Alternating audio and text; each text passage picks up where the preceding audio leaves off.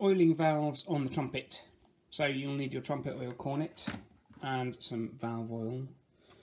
Take the lid off. Be careful with this stuff because it's a bit icky, and when it sort of gets out of the bottle on your fingers, it doesn't come off without hand wash or something like that. Now we need to unscrew the valves here, so that's just at the top of the valve. I generally do all three at the same time. Now when you pull them out, you'll notice that there's this thing here at the bottom of the spring. If you spin it around, you'll see that there's one slightly wider side, one slightly more narrow side. On most trumpets, the narrow side faces this side of the trumpet and the wide side faces the bell, but you might want to double check on your trumpet.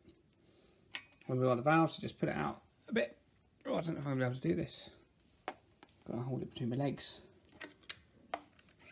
And just touch the top of the bottle to the valve, spin it round, then pop the valve back in. Oh, should just fall in easily. And again.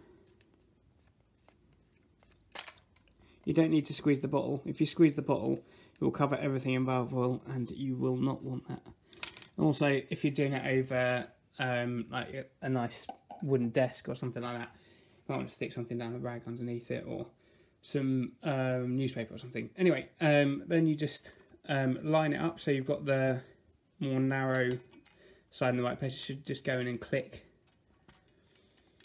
and screw the top of the valve back on.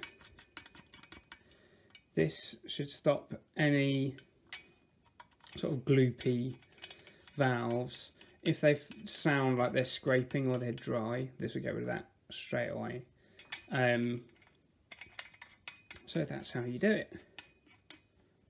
And then if it's clacking at all, it's usually because there's something slightly loose. So it'll either be that you haven't screwed it up quite as tight as it should go, you get that noise, or the top of the valve can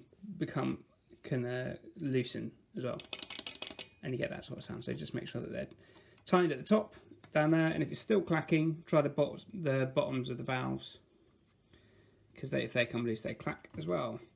And that's it. That's how you oil your valves.